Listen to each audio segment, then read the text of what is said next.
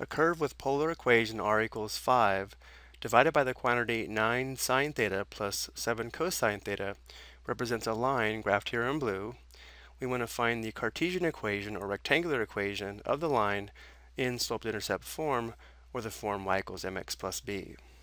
So we start with our polar equation, r equals 5 divided by the quantity 9 sine theta plus 7 cosine theta.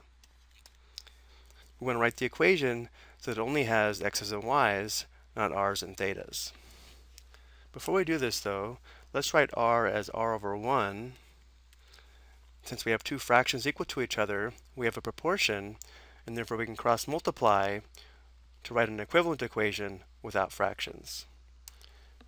We would have r times the quantity 9 sine theta plus 7 cosine theta equals 1 times 5. So again, r times 9 sine theta plus 7 cosine theta equals 5. Let's go ahead and distribute. We'd have 9r sine theta plus 7r cosine theta equals 5. And now I'll perform a substitution for sine theta and cosine theta. Since y equals r sine theta would be y divided by r. And since x equals r cosine theta equals x divided by r. So for this first term, we'd have 9r times sine theta, which again would be y divided by r. Notice how here the r's will simplify out, which we'll do in the next step, plus 7r times cosine theta. Cosine theta is x divided by r, equals 5. And now we'll simplify again. Notice how the r's simplify out. This should be r divided by r, which equals 1. And these two also simplify to 1. So now we have a Cartesian equation.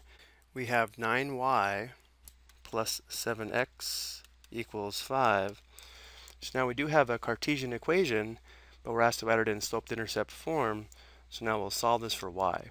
So for the first step, we'll subtract 7x on both sides.